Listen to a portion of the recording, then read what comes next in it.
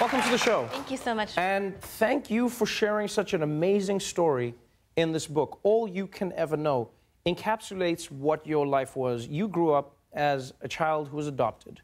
You were raised by white parents who loved you to the ends of the earth.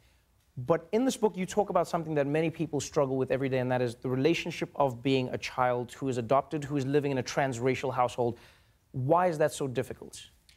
I think it's just difficult, I think, given that first of all, a lot of people go into adoption not necessarily fully prepared to talk about race, which is, of course, crucial in a transracial adoption. Right. You know, like my parents, for example, went in and they asked a lot of questions of a lot of different experts, social workers and judges and adoption attorneys, and they were basically told, don't worry about it. You know, it's going to be okay no matter what.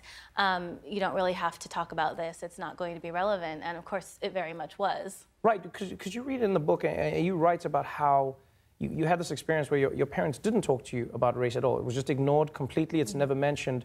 And many people would agree with that. They would say, but yes, why should your parents talk to you about race, Nicole? Because they don't see you as a color. They're seeing you as Nicole, their daughter. So why do you think it would have been necessary or should be necessary for people to speak to their kids about race if they've adopted them? It's completely natural in a way for parents. Of course, it doesn't affect like their love for their child. I wasn't, like my parents didn't think of me as their Korean child or their adopted child. I was just their child.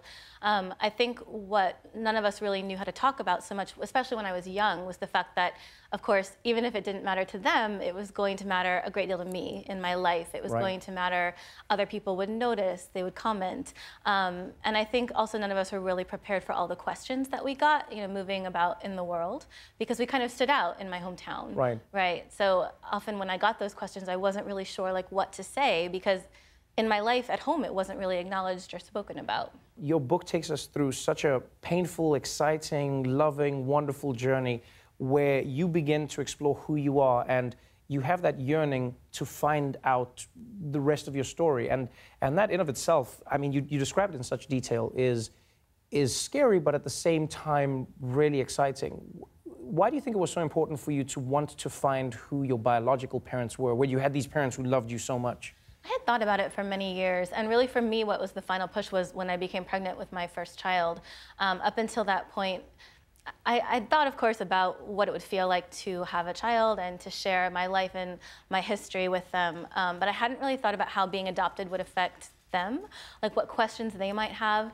And I remember so vividly sitting like at my first prenatal appointment getting all these questions about my medical history and like what my birth mother's pregnancy and her births were like, and I had no answers. Right. And I suddenly just felt like this deep sense of fear and inadequacy, that this was information I needed to have, that my children might need to have. So that was really the final push. You went out, you searched, and you found your answers. I don't want to give away a lot of the book, but there is a beautiful connection that you made with a sibling who you discovered, your sister. I believe you have two, right? And a half sister and a full sister, as you call them in the book. But you're very close to your sister. That is a really interesting relationship to have. Somebody who has been a stranger your whole life and that you feel like you've known them forever. Yes, she's an amazing person, and a lot of this book really, it's her story as well as mine.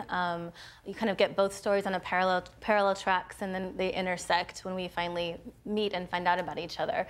And she's just an amazing person. I feel so lucky to have her in my life. My kids have always just known her because like we connected the same month that I gave birth. But it's been interesting to talk with them about it, just in terms of like they kind of take it for granted that like she's there, that we're together, that we have this family and these relationships we've recovered. But really we had to do a lot of work, and it took a lot of effort and a lot of heartache to put our family back together in this way. So it's not something I'll ever take for granted. It's beautiful. It's a page turner. Thank you so much for being on the show. Thank you so much. I appreciate you. All You Can Ever Know is available now. A beautiful story. Nicole Chung, everybody.